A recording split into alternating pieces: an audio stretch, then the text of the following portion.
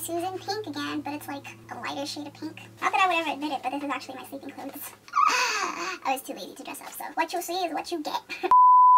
Okay, so today I will be talking to you guys about My Life Next Door by HUNTLEY FITZPATRIck. Oh my god, I cannot even express to you guys how madly in love I am with this book. It goes on the standard with Anna and the French Kiss. And that's how much I absolutely loved and adored this beautifully written, fantastic, amazing story of a book. So good. And this book rant will be full of fantastic spoilers, so if you have not read the book, leave, please, I beg of you, leave, and then come back when you have read the book.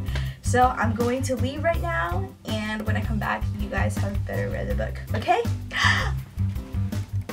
And I'm back. So if you have not read the book, enter at your own discretion. First things first, my favorite character is George. Oh, George is just so... I can't even put him into words. He is like the best character out of this book. And I say that with like, I mean it.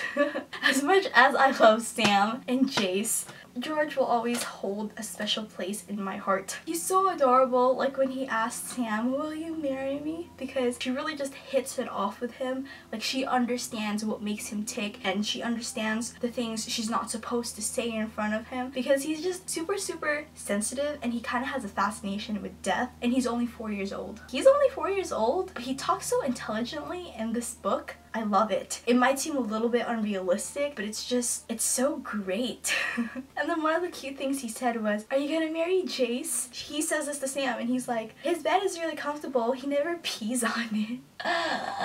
Oh, George. One of the things that really made me laugh was when they were talking about bacon and how much he liked bacon, and he was like, what's bacon made out of?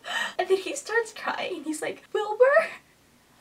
Oh my gosh, I love this kid. He's so amazing. They assure him that Wilbur has not been killed and made into bacon. One of the sad things though, and I'm gonna get right to the end of the story, is that one of the things that Sam said was, George is so fascinated with death, and he has all these like almost impossible scenarios played out in his head, but the one scenario he never imagined was his dad getting into a car accident and possibly dying. So that was kind of heart-wrenching for me to read, because like this poor little 4-year-old boy doesn't know what to do. His dad is in the hospital. It's very sad. I also am in love with Patsy. Although her only words were boob and poop, she was still very cute.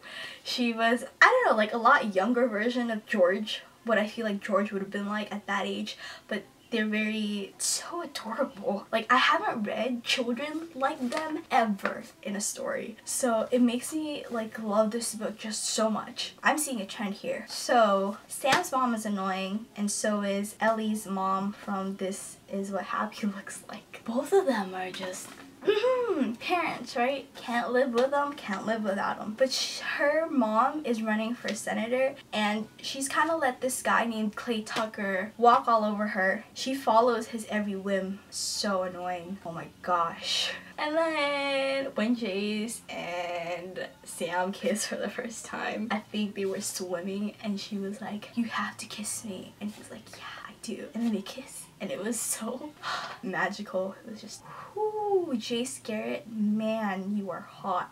One of the things I really liked about this book is that they didn't get together right away. There were so many instances where they could have gotten together, but they didn't. And it wasn't until that moment when they did kiss that it was like sealed. So I like that, because a lot like This Is What Happy Looks Like, and also Anna and the French Kiss, there was this friendship that built up into like best friend status before they actually decided to make a relationship out of it, which is great, because I think friendship is a solid foundation before moving on into a relationship. So their sex scene was pretty darn awesome, I have to say. One of the best scenes I've ever read, other than the sex scene in The Fault in Our Stars, which was also just as heartwarming and cute. And okay, there's this quote. Okay, let me find it.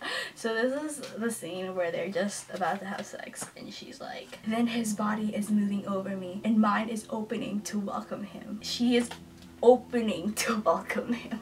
I read that and I was like, I see what you did there, Fitzpatrick. Nice play on words. I liked it. I really did. It was like the subtle euphemism way of saying it went in.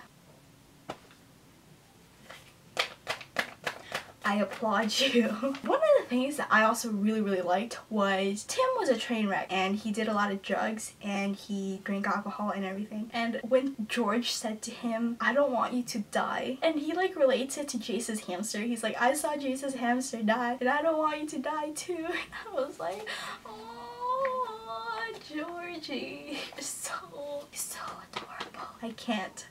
I can't. I love Tim. I hated him in the beginning. I will honestly tell you that I hated Tim. I just thought he was so self-absorbed. He didn't think about anyone other than himself. He was way into drugs. He was wasting away his life. And in the end, I liked him way better than I liked his twin sister, Nan, which was also supposed to be Sam's best friend. Now, Nan, she is a jealous bitch. Thinks the whole world revolves around her. She gets mad at Sam because everything goes well and right for Sam. Nan needed to get over herself. I'm actually kind of really glad there wasn't really any closure with her by the end of the book. She just kind of disappeared off the face of the planet, and I was happy that she did. She wasn't important to me. I felt like she was just weighing Sam down. She deserved to be booted out of the story. I also like how every Garrett has his or her own personal, unique personality. So no one gets lost in the crowd. You can tell who is who. They all kind of have their own little quirks that make them tick. Okay, what really bugged me was when Sam knew that her mom was the reason why Mr. Garrett got into an accident. I wanted her to tell Jace right away, like as soon as she even heard Shore Road, but she didn't, and she hid it from him, and I just knew. I was like, this is going to drive a stake between your relationship, and you need to tell him right now. I don't care what your mom says. I don't care what Clay says. Just do it. And I'm glad that Tim was the one that she told about all of her problems, because you would think that it was Nan. But the truth was, it says it in the book, was that Sam and Tim were actually a lot closer back in their childhood. And then for some reason, like, Tim became a jerk, and then she slowly, like, became friends with Nan. But from the very beginning, it was Sam and Tim. So I thought it was very fitting that Tim was the one who helped her with all of her problems. Okay, one of the things I thought was really funny was back when they were younger, apparently like Sam had gotten stung by a jellyfish, and Tim had heard from somewhere that you can save someone who's been stung by a jellyfish by peeing on them, and so they wouldn't let him pee on her, and he's like, but Ma, I have the power to save her with my pee.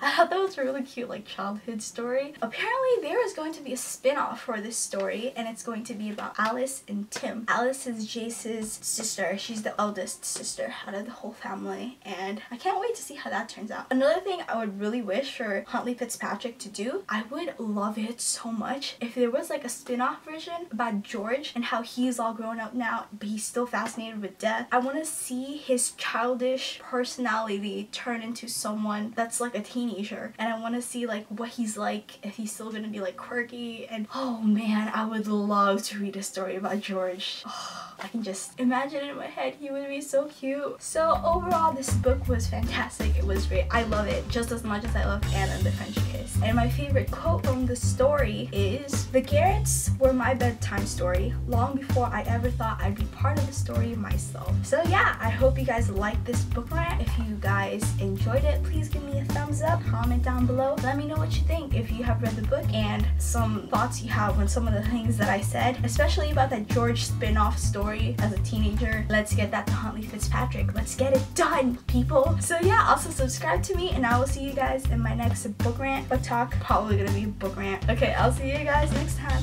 Bye! It's because, not that you don't want to do it, it's because her dad, I believe, was a senator. I'm back. Just kidding.